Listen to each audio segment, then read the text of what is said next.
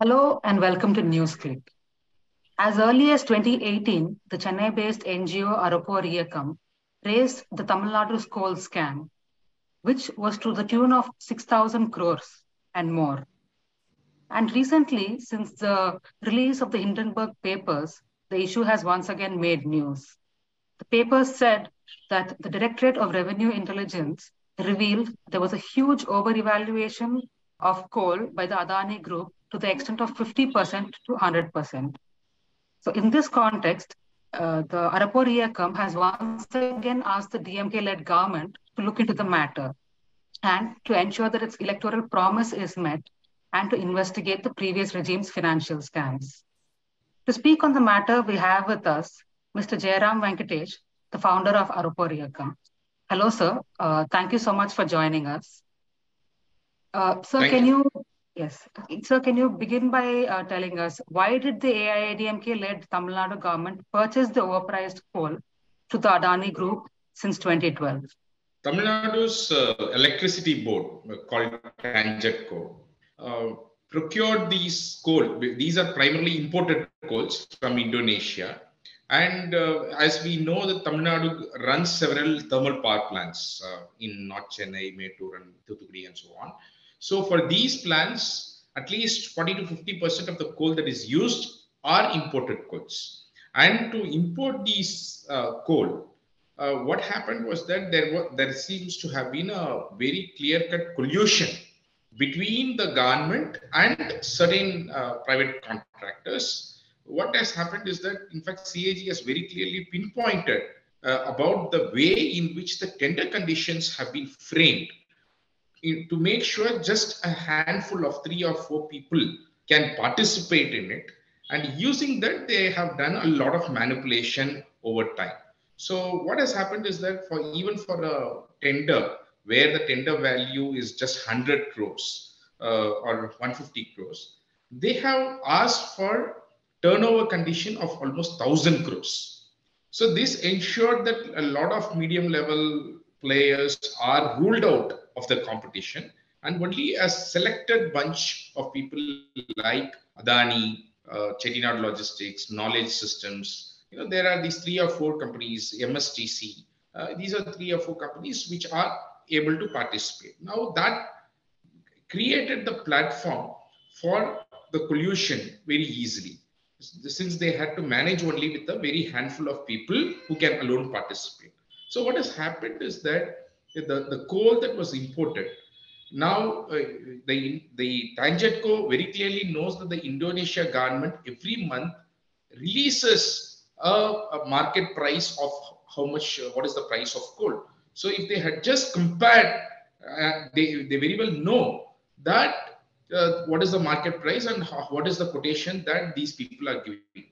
Between 2012 to 2016 alone, 2.44 crores of metric tons of coal was imported, and out of this, almost 49%, close to 50%, was given to Adani alone. And what we found is that in all these tenders, it was, if you look at the average, at least, it was somewhere around $20 more than the market rate per metric ton. So we had compared tender-wise. There were some tenders which were $10 to $15, but many of the tenders were $15 to $20 more than the market rate. And there was another comparison that we had made as well, which is with Tamil Nadu Newsprint Paper Limited, which also purchases coal, imported coal, which also purchases the same quality of coal that TANGEDCO is purchasing, which is 6,000 kilocalorie. There is a moisture level that is defined, there is a sulfur level, there are different these things. And it is almost the same. In fact, if you have to say TNPL is slightly higher quality, maybe. That's what we can say, right? So therefore, TNPL, in spite of the very similar quality, had purchased coal almost $20 less than TANGEDCO at the same point of time. We had compared in 2014, we had compared in 2015. In fact, if you look at the days, there were just a 2-day or 3-day gap between the purchase of these people. So it was very clear that the over-invoicing has happened. And as you rightly pointed out, the DRI has clearly found as well that there is a 50 to 100% over-invoicing. They have mentioned TANGEDCO, they have mentioned Adani Groups, and some of these other groups that has participated as well. So this has, created a huge loss. This placed a huge burden on the exchequer to the tune of, you can calculate if it is $20 per metric ton for 2.44 crore metric ton, how much this would be. So we had calculated that. And there is a second type of loss that has happened, which is on the quality of coal. So on the quality of coal, CAG has found out, they had checked 1/3 of the consignments. In 1/3 of the consignments, customs had also checked for the quality of the coal. In their quality certificate, they had mentioned it as 4,000 to anywhere between 4,000 to less than 6,000 kilocalorie for different consignments. Whereas for the same consignment, TANGEDCO had marked it as 6,000 kilocalorie. So therefore, they calculate the difference in quality for the same consignment, which means TANGEDCO's quality certificate seems to have been fudged, seems to have been faked, in terms of the quality. And therefore, they calculated a loss of 800 crores on 1/3 of the consignment alone, which was checked randomly, right? So therefore, if you look at the entire set of consignment, it is estimated close to 2,400 crores. So if you put together the pricing loss as well as the quality loss, put together it comes to 6,066 crores. And therefore, this entire amount of loss that has happened, we have documented very clearly. We have attached all the evidence. We have got all the documents through Right to Information Act, the purchase orders of the TNPL, the purchase orders of the TANGEDCO, and the public information. Indonesian market price has been public information. So we have got that. So we have submitted all of this to the CBI, to the Directorate of Vigilance and Anti-Corruption in 2018. But until now, there's been no action that has been taken in terms of investigating Adani or others or the TANGEDCO officials who have been involved in this. Why did the previous government make such a big scam? Did they have some gains out of it? Why Yes, did they? in fact, we have when we inquired within with various some of these scams. They come out primarily because there are honest officials within the government. They know what is happening within the government.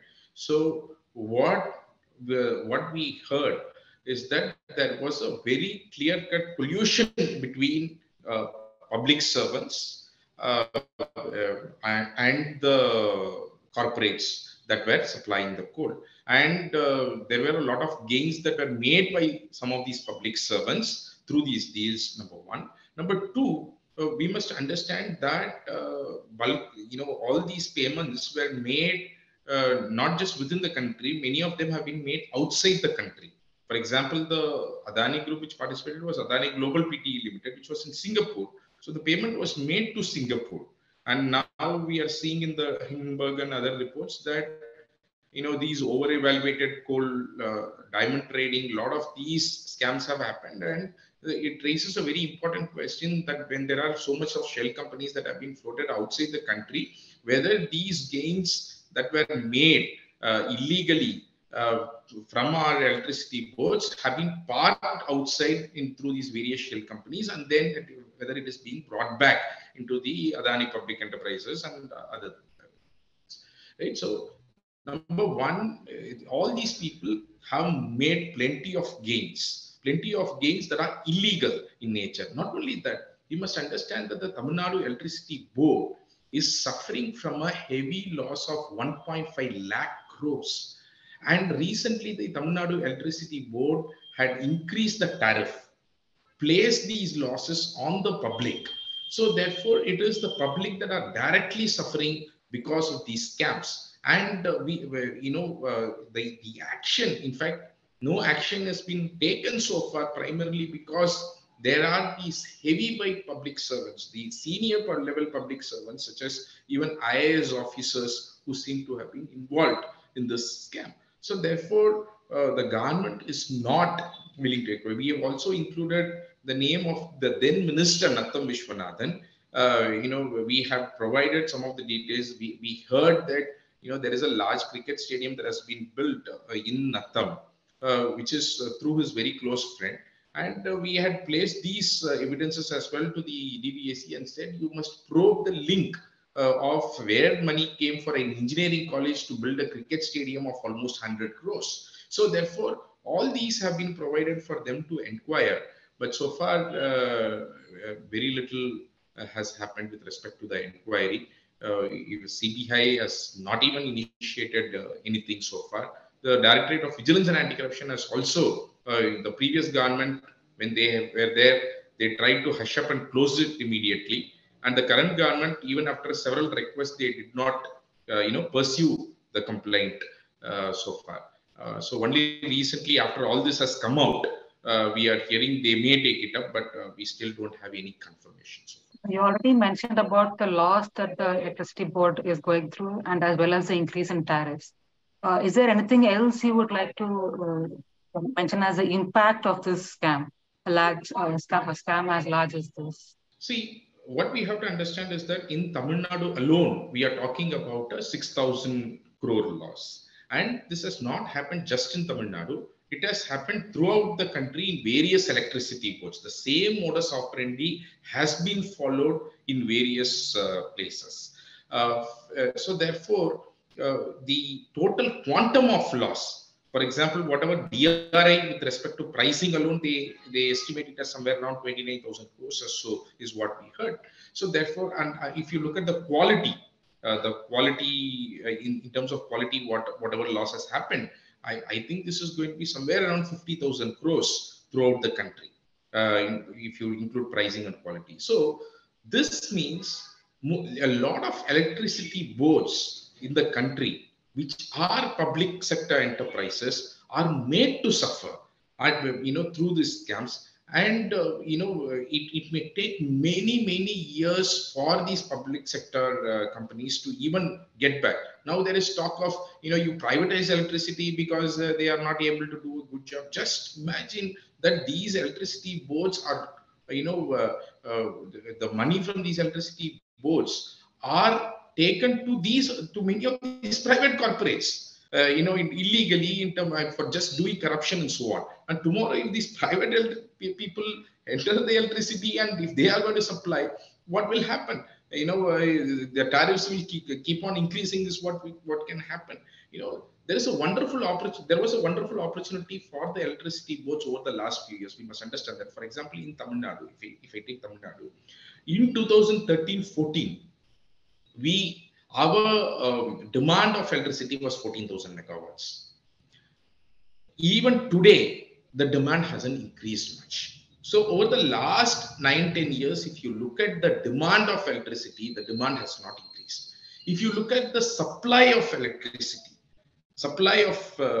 electricity that is available, you will be able to see that the price of coal decreased between 2012 to 2016 significantly, and the rate was on the lower side for many years. Only in the recent last 2 years it has increased tremendously.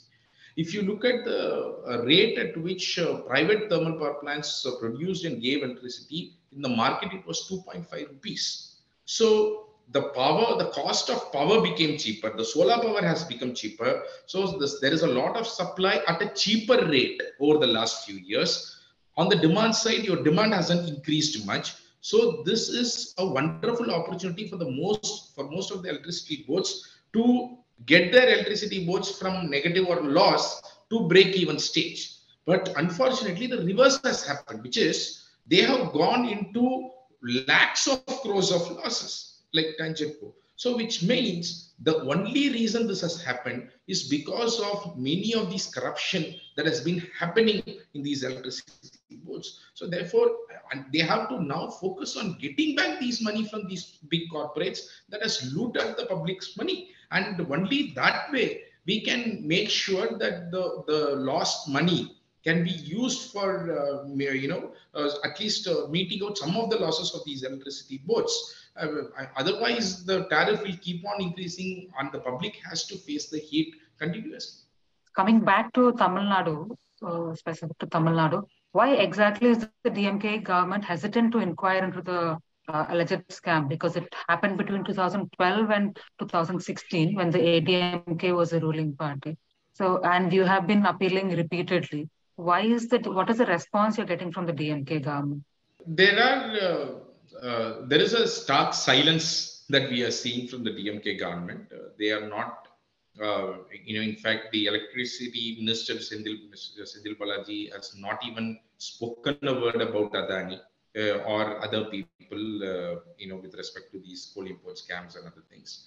Our chief minister hasn't spoken about it with respect to the Tamil Nadu's coal import scam. In fact, in 2018, he gave a statement that CBI must investigate it. But after he came to power, he has the power to order an investigation into the full scam, but he hasn't done that as well. So what we are seeing is that this seems to be twofold. Number one, they also want to safeguard many of the senior officials who are part of the current system as well, were part of the scam at that point of time, who are part of the system right now as well. They want to save them. So therefore, there is a senior level a bureaucratic lobby that is preventing the investigation as well. The number two, Tamil Nadu government is, even until today, some of these people are still participating in the tenders of Tamil Nadu Electricity Board, like Adani and other people. They have signed a MOU with them on other projects and so on. So they don't want to actually, take action on Adani or other people in terms of FIR and charge sheet them and so on. This seems to be the case. So therefore, their entire, opposition with respect to this whole thing seems to be only on the political side, wherein they are demanding JPC at the central level. They are saying the joint parliamentary committee is needed to probe the Hindenburg research and other things. But on the other side, when they directly have power in their hand to register a FIR, investigate it, charge it, prosecute all the offenders who have looted the public money to the tune of thousands of crores, they are refusing to do. So this double standard is what we have been questioning the DMK government of. We want them to, at least see the investigation in criminal law, investigation can start only after registration of it. And therefore, they have not been even willing to start it. And another thing is, Mr. Sendil Balaji in August 2021 came up with a finding saying that 2.38 lakh tons of coal is missing from these power plants, from our power plants, and that they are going to order an inquiry into this whole thing. Now they have gone completely silent on that inquiry report as well, because what we are hearing is that this lost coal, this missing coal, is primarily because of the imported coal that had come, and this loss seems to have happened between the time of transit from the ship to the to the power plant. So for which the same private contractors will be held liable, and therefore, after understanding this, Mr. Sendil Balaji seems to have gone silent. In the recent interview, he said they have sent to vigilance and vigilance will do it and so on. Now, what happened to your own department inquiry? You inquired it. You have to tell the people. In fact, he questioned the previous minister, Thangamani, saying that if he had actually done an inquiry, as he says, why was the coal lost? What is the reason for the missing coal? What action has been taken on people who did that and all that. Now, the same questions Mr. Sendil Balaji has to answer, because what happened to his inquiry report? What happened to, who are the officials he has suspended or dismissed in the last 1.5 years, through department action? And why is the vigilance and anti-corruption, if they have actually sent it to vigilance and anti-corruption for doing investigation, why has the vigilance and anti-corruption not even registered an FIR on the missing coal aspect?